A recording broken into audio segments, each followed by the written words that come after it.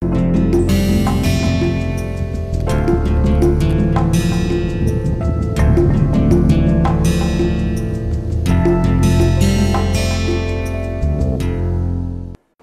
well as different types of personality disorders, the way they have been classified, the way they have been talked about with reference to their diagnostic criteria in the DSM manual. Till now what we were doing in this module was that we were broadly looking at different type of problems, especially we looked only at the neurotic disorders. Okay. But our attempt was primarily initially to establish distinction between neurotic and psychotic disorders with respect to certain parameters. That was one. And second, we tried our best to globally look at different type of neurotic disorders. Today we are going to talk specifically about two set of disorders, the adjustment disorders and the personality disorders, the way they have been referred to in the DSM manual. Okay. And therefore, the words that you see here, okay, it is basically taken from the DSM manual. First we look at the diagnostic criteria for adjustment disorders. Okay. Now, the most interesting thing that you would find here is that it would talk about the onset period, it would also talk about the duration, okay, that you should have lived with the symptom for certain period of time, okay, what should have triggered it, these two things would be common. 3, it would talk about the type of symptoms that reflects a particular disorder, and 4 and most importantly it would also talk about the rejection criteria. Okay. Means if one shows this type of symptom, but is also diagnosed with some XYZ type of a problem, then it is not supposed to be considered as this particular disorder. So, this is a broad way the way DSM manual talks about different types of diagnostic criteria. With reference to adjustment disorder, it says that the development of emotional or behavioral symptoms in response to an identifiable stressor occurring within 3 months of the onset of the stress. Okay. So, number 1, the stressor that has led to certain type of problem should be identifiable. Okay. You can't report that I do not know why, but I feel this. So, I do not know why is something that you have to get rid of when you are making a diagnosis about adjustment disorder. 2, from the time of onset, okay, you should realize that the symptoms have started occurring within the first 3 months. Okay. The second criteria is that these symptoms or behaviors are clinically significant as evidenced by either of the following. Okay. First, marked distress that is in excess to what would be expected from exposure to the stressor. So, you find that there is a intense amount of distress that has been associated, okay, with this stressor, and the reflection of behavior is exorbitantly high in nature compared to usually what people show. Say for example, if somebody by and large, a large number of people show a problem up to a certain extent, okay, it would be considered to be that fine, by and large in this type of a situation with this type of a stressor, by and large people show this extent of behavior. But if you go much beyond that, okay, that is the marked distress that you show. Okay. And second, significant impairment in social and occupational functioning. Okay. Occupational also includes academic if you are still into studies. Okay. Now, there is a significant impairment in your social functioning, the way you used to interact with others, okay, the way you used to perform your social activities, there is a sharp decline in that. 1, 2, there is also impairment in terms of your occupational engagement or your academic engagement. Okay. The third criteria is that the stress related disturbances does not meet the criteria for another the stress related disturbances, they do not meet the criteria for another specific axis 1 disorder. Axis 1, these axes we have not discussed, we are not going to do that. Okay. And now comes the rejection criteria. The rejection criteria are where you say that the symptom do not represent bereavement. Okay. If you have suffered a loss of somebody very near to you, okay, and you are in the state of bereavement, then you cannot diagnose the same person, okay, that you are under this influence of a particular stressor, and hence you qualify for adjustment disorder. So, the symptom should not be a representation of bereavement, and also once the stressor or its consequence has terminated, the symptom do not persist for additional 6 months. So, you have a stressor that has led to a particular problem, okay. You show disproportionately high emotional and behavioral symptoms, okay, especially with respect to impairment in your occupational engagement, academic engagement, okay. Also in terms of the marked distress that you show compared to the others, okay. That should be there, but once the stressor is over, okay, these symptoms should maximally stay with you till next 6 months, not beyond that. Okay. So, if a problem meets these diagnostic criteria, here you have both the inclusive and the exclusion criteria, no? That if you have these things, then you are included in this disorder. The last ones are exclusion criteria, no? That if you have these things, okay, then you are excluded from this disorder. Okay. So, if it is beyond 6 months, you are excluded. Okay. If you are bereaving, then you are excluded. Fine. So, these are the two exclusion criteria, the upper ones are the inclusion criteria. Okay. Now, this is how adjustment disorder clinically is diagnosed.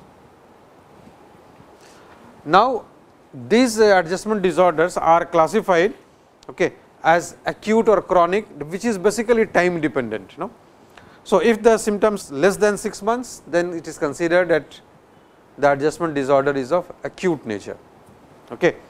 And if the symptoms they exceed beyond 6 months limit, then it is considered to be chronic adjustment disorder. Fine. So, whether it is acute or chronic, that is time dependent. Okay.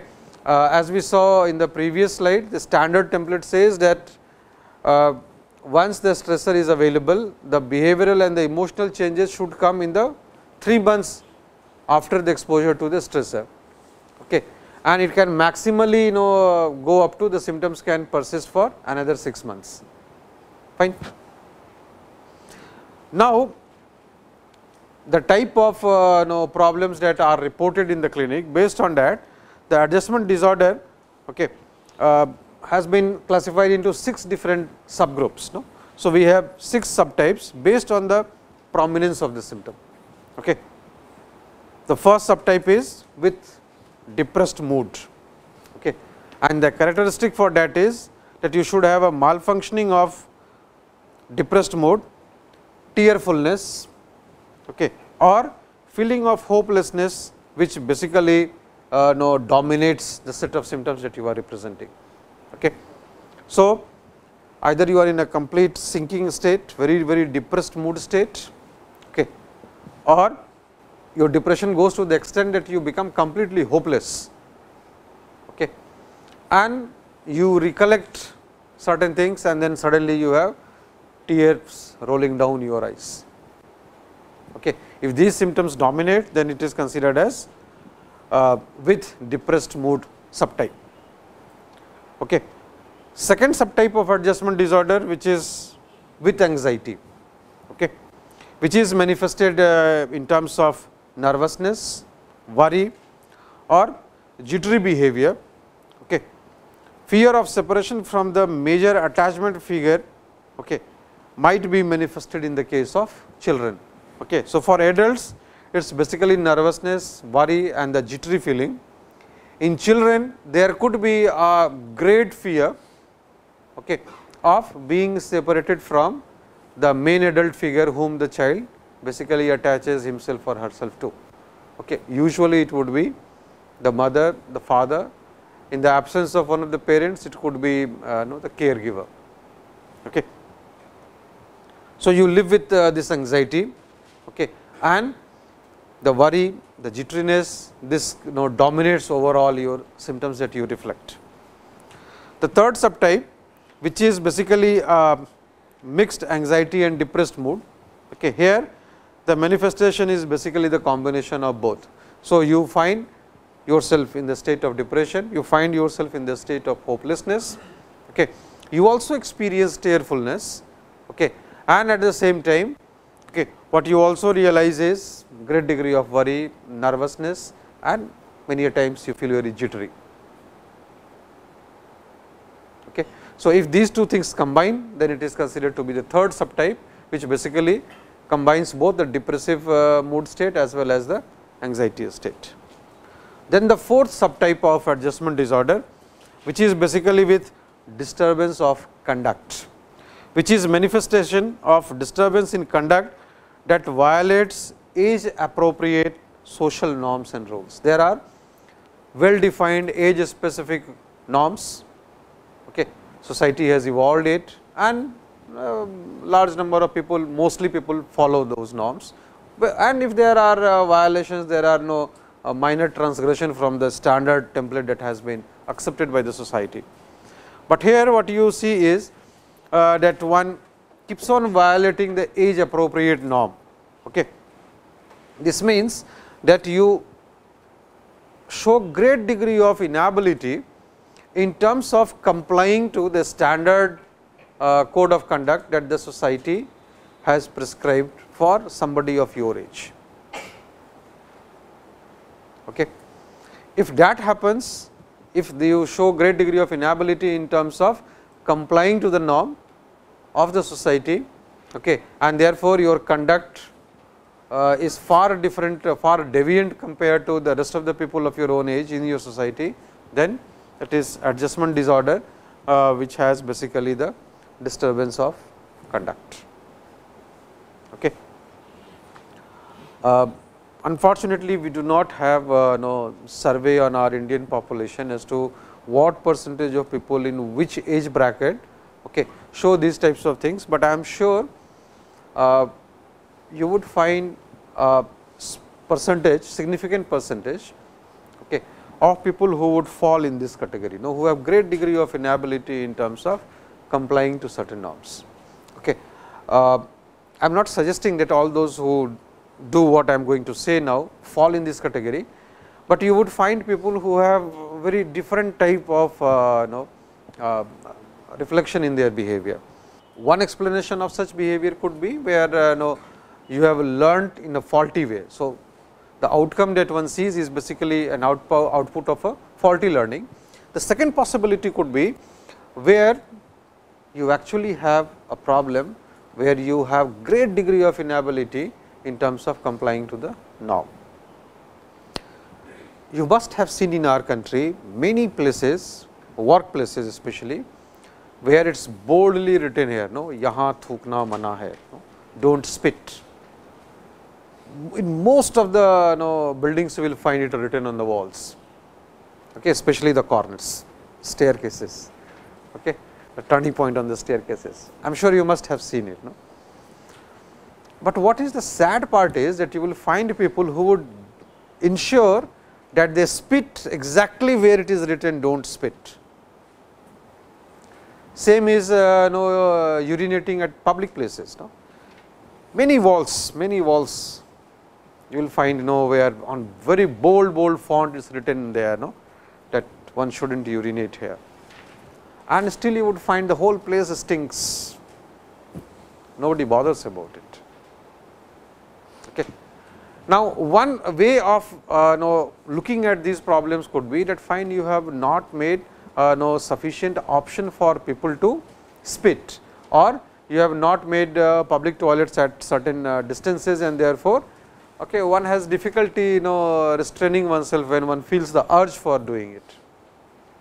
Okay. But what about situations where things are provided, facilities are provided, but you still do not have that whole generic sense that fine, a commonsensical behavior, that this is not to be done, and especially problem comes when the instructions are clearly written there and you deliberately violate there. Okay. So, when you spit where it is written, do not spit. When you exactly urinate where it is written that you should not urinate at this place. Okay.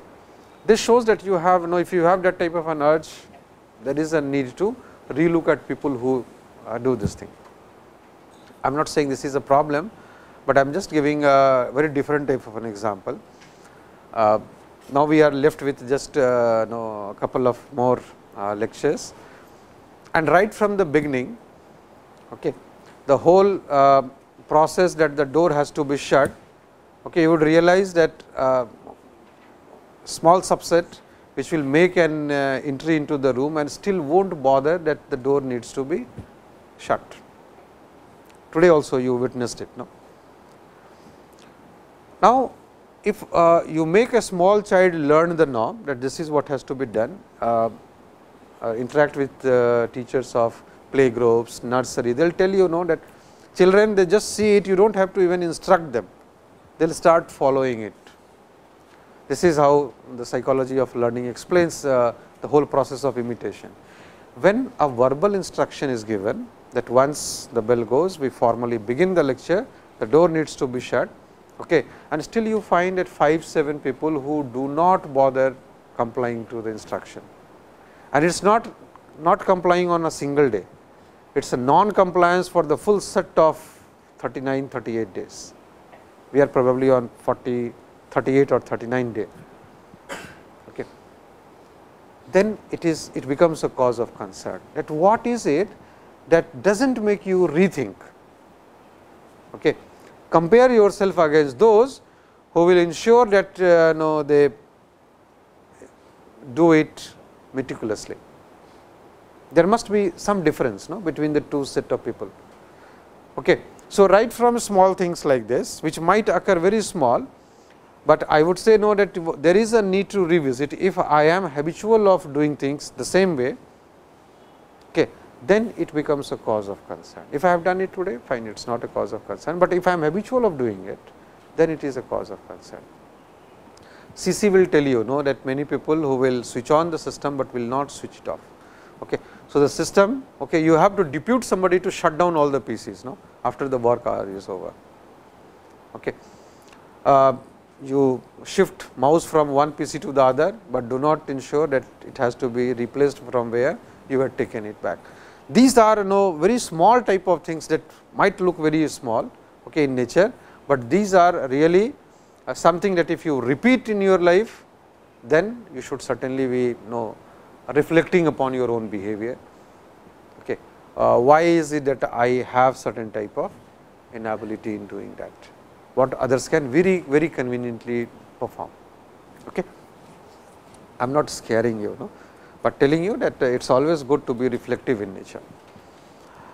Then the fifth subtype, which is basically with mixed disturbance of emotion and conduct. Till now we were only thinking that you have difficulty in terms of complying to age appropriate social norms. Now comes a situation where one manifests emotional symptoms, okay, such as anxiety as well as inability to follow the age appropriate norms of the society. Okay. Now, it is far more complicated when it is not only your inability to comply to the age appropriate norms of the society, but at the same time you also start showing certain heightened degree of emotions. Okay. Then it really becomes a cause of concern. You will find many people who would tell you that say you have to board a train sometime in the afternoon, but since last night you have great degree of anxiety. You have packed something and you check it. Okay. In the dream you see as if you have missed the train, you started chasing it, but somehow you could not board it. Okay. All types of anxiety gets reflected. Okay.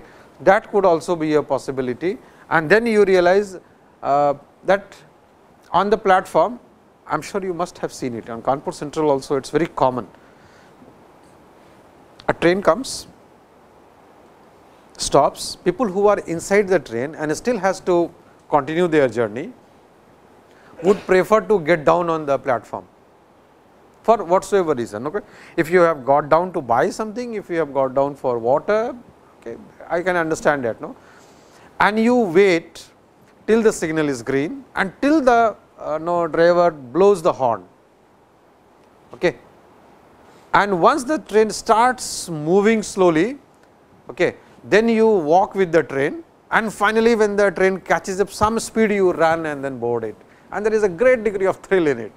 I have done it. I am sure you must have seen, no, people who take great degree of derive great degree of pleasure in doing that. Okay. If you think it rationally, how prudent is it for an adult human being, okay, to repeat this type of behavior or even do it once in their life? Okay.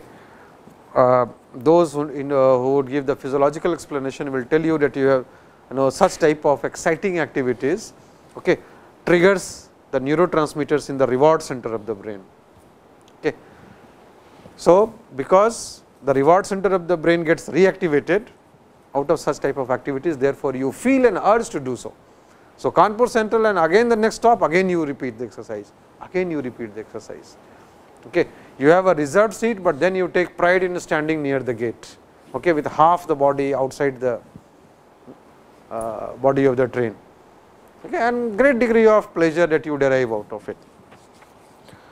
Compare them, okay, to somebody who had a very disturbed sleep last night because the next afternoon he has to board a train. Okay. Somebody who would look at the crowd which is making an attempt to board a particular bogie through a gate, okay, and you feel great degree of inability.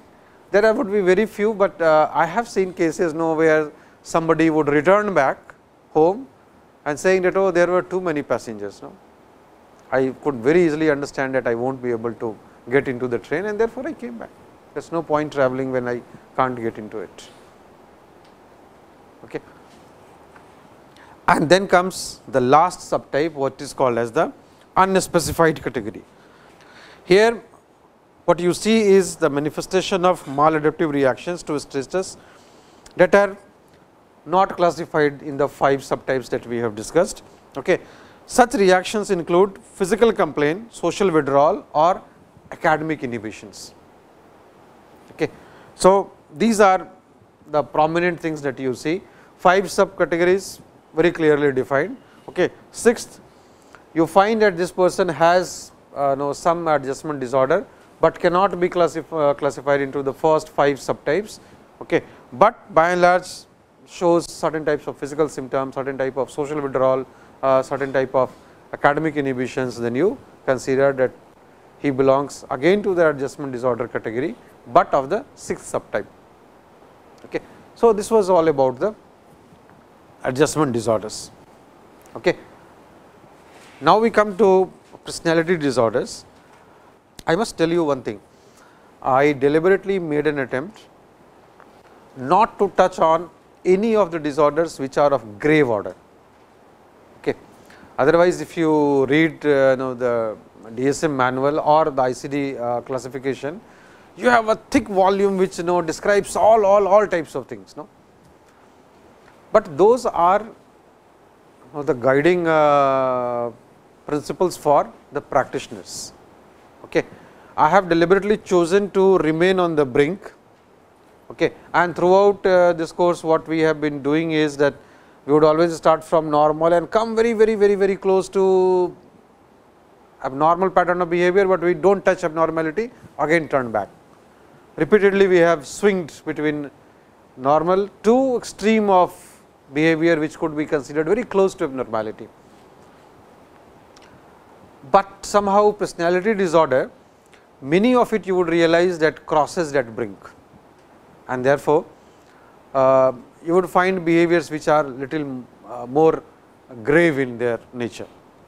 Now, personality disorder has been defined as an enduring pattern of inner experience and behavior that deviates markedly from the expectations of the individual's culture. Remember one thing, cultural norms are still given priority even in clinical diagnosis. Okay. So, when you draw the line that this is what is expected out of you, okay, that line might vary from culture to culture, that might be very much true, and therefore, it is always recommended that when you are consulting an expert, because you are having some type of a symptom, it is always good to consult somebody, okay, who belongs to your culture, or if you do not have the access to somebody who belongs to your culture, then meet somebody who is much more aware about your cultural norms. Otherwise, there could be certain type of misjudgments. Okay. So, you realize that there is an inner pattern in the inner experience as well as in behavior, okay, which primarily deviates from the cultural expectation, the cultural norms. Okay. With an onset in adolescence or early adulthood. So, the onset of such problems would be either adolescent years or adulthood. Remember that the problem in children are classified separately. Okay. And by and large, it has been observed worldwide in the clinics that most of the reported cases in the clinics, they fall between 16 to 40-45 years of age. The people who come forward with the symptoms, they fall in this bracket. So, the onset has to be in the adolescent years or in the adulthood, early adulthood, and the manifested behavior is pervasive and inflexible, leading to distress or impairment. So, great degree of inflexibility as well as pervasive pattern, repetition is there in the behavior. This pattern is manifested in 2 or more of the following areas. No? So, you have 4 major areas: cognitive functions, affective functions, interpersonal functioning and impulse control. And out of these 4, minimum of 2 or more areas should be affected. So, minimum 2 has to be influenced, only then you consider that perhaps this problem, okay, needs to be revisited and it could be one of the personality disorders. Okay. So, once again you see, just like adjustment disorder, here also you have certain inclusion criteria, you have certain exclusion criteria. This is very common in all type of psychological disorders, psychiatric disorders. Okay. There has to be a well defined inclusion as well as exclusion criteria.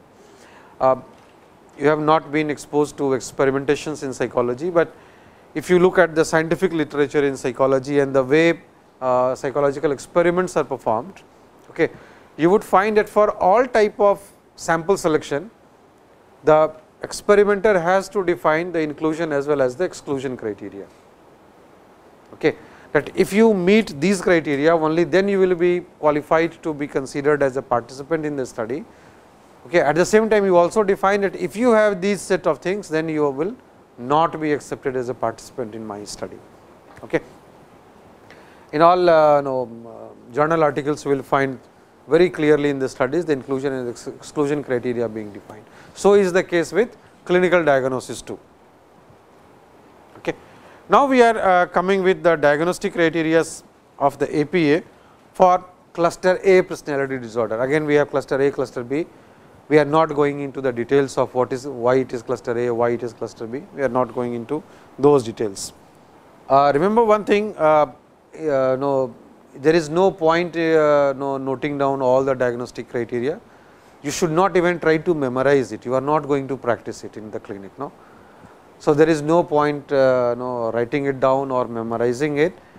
What I will ask you is only to pay attention to what actually is the nature of the problem, so that if one is reflecting on one's own behavior or looking at the behavior of people in and around oneself, one could feel that is it normal behavior, or is it that such type of behavior requires an intervention. That is the only reason why we are discussing these things. Now, the diagnostic criteria for paranoid personality disorder. Paranoid traits you understand, Yes, no. Anybody who says no? Okay. So, it is basically the degree of suspicion that is attached to it, no? That you are suspicious about an individual, about an act, about the whole phenomena. That is the defining criteria for paranoid reactions. So, in paranoid personality disorder, there is a pervasive distrust or suspiciousness of others. So, I distrust people by and large, I am suspicious about them, such that their motives are interpreted as malevolent, beginning by early adulthood and present in varieties of contexts, as indicated by 4 or more of the following. Now, you have 7 different distinctions made here, and out of these 7, minimum of 4 should be achieved to be classified as paranoid personality disorder. What are them? Suspects without sufficient basis that others are exploiting, harming or deceiving you. So, great degree of suspicion, which is basically the defining criteria of paranoid reaction, and you do not have sufficient basis for it, but then still you feel that others are using you, you are being exploited. There is a looming danger of harm, anytime the harm might inflict you, or you are being cheated, you are deceived. 2, preoccupied with unjustified doubts about the loyalty or trustworthiness of people, usually friends and close associates. So, all you do is that you have a doubt on their loyalty. Although you tend to be very friendly to me, but I do not know if you are really my friend, and you keep doubting this, you stay with this doubt. 3, is reluctant to confide in others because of unwarranted fear that the information will be used in a malicious way against that individual. So, you hear from others, but you are extremely reluctant. You do not confide in people, you do not share things with others. In close friendships, in close associations, people confide, yeah, please do not tell it to others, but this has happened to me, once I did it. People confide in you, but those who confide, basically the relationship is based on a trust, a confidence that I have shared it with you, and because I have told you that do not tell it to others, you will certainly not share it with others, that the loyalty would remain there. In this case, you do not trust the loyalty of others, at the same time you have your own inability to confide in others, and therefore, you stay with all types of experiences, you do not share it with others. This in itself could be great problem, no? When you keep on storing everything within you. 4, reads hidden demeaning or threatening meaning into benign remarks or events. No? So, you somehow have a tendency to deliberately read between the lines. This is what your claim is, that although things are not clearly spelled out, but I can very easily make meaning out of it. I can read between the lines, and I can understand that there is although the line is positive, but the intention is wrong. So, overall you consider that this is demeaning to you, you consider that this could be threatful for your own ego. 5, persistently you bear some amount of grudge against others, like you do not forget the insult that was committed to you once, the teacher slapped you once, and even after 40 years sometime that slap echoes in your ears. You are not able to forget that insult. Some injury that has taken place, you are not able to forget it, or certain slides that has happened to you. So, basically once somebody you hold responsible for some negative experience of your life, you do not forget that you do not forgive that individual. You neither forget the episode nor forgive the individual. The 6th one, there is a perceived attack on his or her character or reputation that are not apparent to others and is quick to react in the state of anger, okay, or you counter attack. Okay. So, basically once again you perceive certain amount of attack that can take place and therefore, you retaliate, okay, you counter attack, because you consider that your character, your reputation is at stake. And the last one has a recurrent suspicion without justification regarding fidelity of spouse or sexual partner. Out of these 7, okay, minimum of 4 should be present for an individual to be classified as paranoid personality disorder. Okay. Now, if you look at this and you say that fine, no, even in my own wing there are 7 people, we are very close to each other, we do spend sufficient time together, but I do not trust 4 of them. That could be a practical situation, no. But the truth also is that when you say that I do not trust 4 of them, it also means that you are saying that I trust 3 of them. Okay. Remember that I am deviating now. You would find 2 set of people, people who are very good in terms of initiating relationships, or yeah, how are you, it's nice meeting you. In one go they will start introducing themselves, the interaction will begin, and they are very smart in terms of initiating relationship. On the opposite end, you have people who are not very good at initiating relationship. So, you make them enter a room, they will come and very quietly occupy the chair, look at the blackboard which has not been filled with any details, but you keep on doing that, and the person sitting next to you, you ensure that you do not talk to him or her. Basically, I am saying that you are bad at initiating relationship, but there could be a possibility that the person who is not good at initiating relationship could be fantastic in terms of maintaining relationship. So, people whom you can classify as people who are very good at initiating relationship, people who are very good at maintaining relationship. So, if once I am your friend, if I am friendly to you, then irrespective of whatever comes on our way throughout the life, we maintain that friendship. Okay. Any relationship is bound to have some hiccups, okay. Some ups and downs are bound to happen, but then you show great degree of your ability in terms of maintaining it. You can very easily classify people in these 2 categories, no? People who are good at initiating relationship, people who are good at maintaining relationship, and people who are usually very good at maintaining relationship will tell you, how many friends do I have? 1, 2, and usually will realize that they have very difficulty going beyond 3 or 4.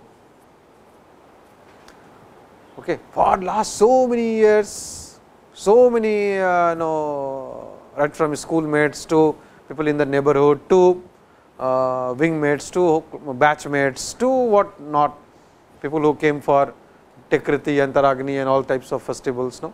And still you say that in my life I could find 3 good friends, but you say that we are still in touch with each other. We have never met since we graduated, but we are still in touch with each other. That is the degree of maintaining relationship. People who are very good at initiating relationships are usually bad in terms of sustaining the level of friendship. Okay.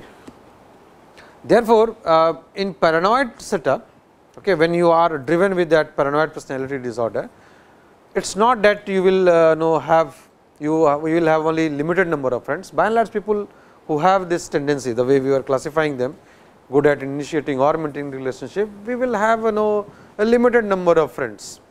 Okay. I am sure on the Facebook accounts, if you see, you would find people who will keep sending ad requests to all types of people. No? And you take pride in saying that I have right now 10,566 friends in my list. The number is what matters. Okay. People who would suddenly poke you, hi, I am not feeling sleepy. Okay. And you would find people who would be very reluctant, they will receive the add requests, okay, and usually they will refrain from adding them to their list. You will find both type of people. Okay. Paranoid personality type is basically based on the fact that there is a pervasive inner feeling within you which does not allow you to trust others. It could be your friends, it could be your colleagues, it could be your own partner. Okay, the seventh one. You somehow have great degree of inability understanding that the person could actually be very true to me. So, you do not find others to be trustworthy, and at the same time, because of this intention, you do not even feel sharing yourself, you do not open yourself, and this is a double blind that you are basically adopting in life. No? So, neither you allow yourself to open up before others, and those who do so, you do not trust them. So, first barrier for your own self, second barrier in terms of not positively evaluating them. This is what defines the paranoid personality disorder. Then we come to the schizoid personality disorder. Schizoid basically is closer to the schizophrenic tendency. No? A pervasive pattern of detachment from social relationships. Prominence is of detachment in social relationships and a restricted range of expression of emotions in interpersonal settings. So, you have only limited number of emotional expressions that you show in public, beginning once again by early adulthood and present in a variety of contexts, and remember once again out of 7, minimum 4 should be achieved for it. Neither desires nor enjoys close relationships, including being part of a family.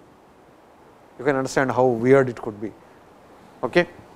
That you do not have the desire, okay, to be part of something, including family.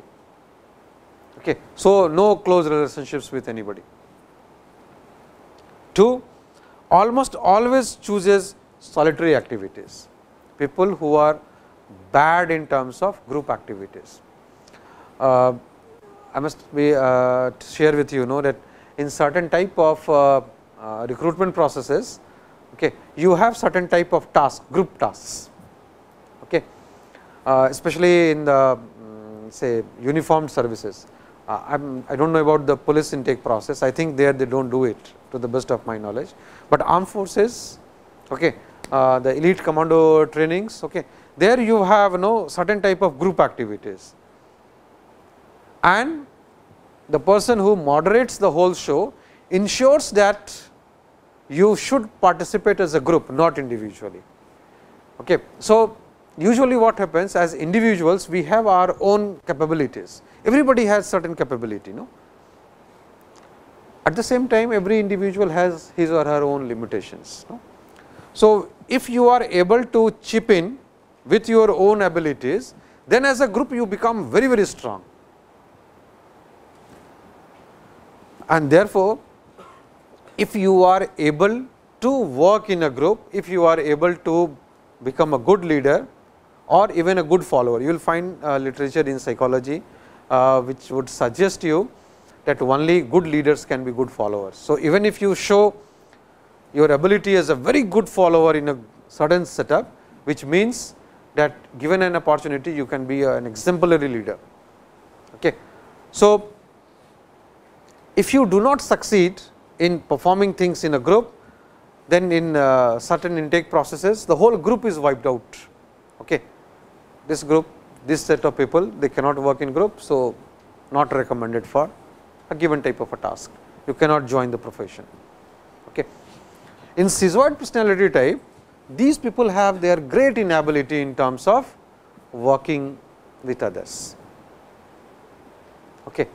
Now, working with others is again a usual problem that you will find in people who have very heightened ego. Okay, you remember we had discussed once, no, the pilots and the co-pilots and the flight engineers, their interaction in the flights. No, there are interesting psychological studies on air crashes suggesting that the personality type of the pilot, okay, influences the accident to certain extent. So, if you have your inability to work in group and you show your preference to work in isolation, that is the second criteria. Third, has little if any interest in having sexual experience with other person. Okay. So, even that lust, the biological urge that you find which is naturally available to all human beings, all animal species, you find that here is the person who does not have a lust for that. 4, takes pleasure in selected activities, very few, if any. Lacks close friends or confidants, okay, other than first degree relatives. You have your first degree relative would be your parents. Okay. Beyond that, you do not intimately interact with people. Okay. Appears indifferent to praise or criticism of others. So, either you pray, oh great work, great, you clap, and this man is very neutral, and you criticize, what have you done? Again very neutral. Okay. I must tell you that you should accept this very criteria with a pinch of salt, because in religious text you would find that they prescribe rather that you should attain a state of indifference, no? Where neither praise deviates you from your track nor does criticism. So, you have chosen a path, you have your defined goal and you are trying to achieve it. You should not be made to swing from the desired track that you have thought for yourself based on praise or criticism. This is you will find uniformly in all religious texts. Okay.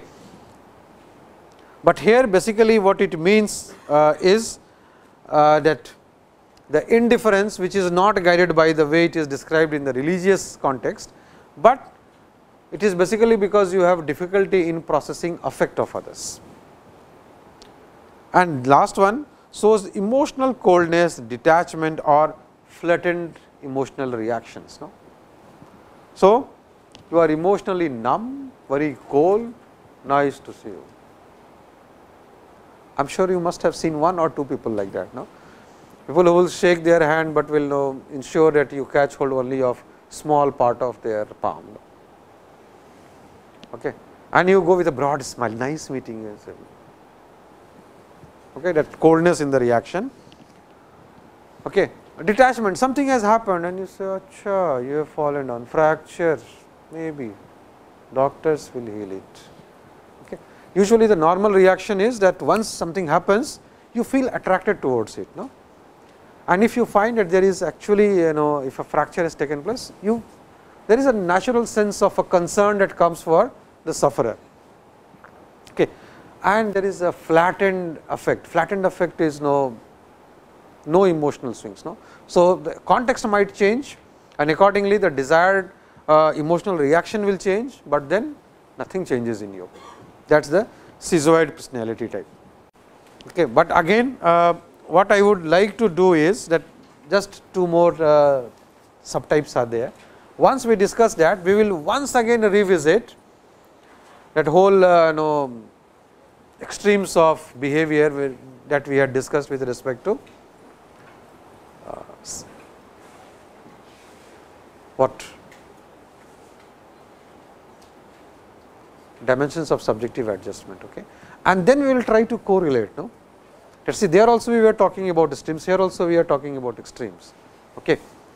So, in terms of extreme of normal behavior also, where to draw the line, that if the moment I cross it, I am no more normal, clinically speaking. Okay. So, we will perform that exercise in the coming week.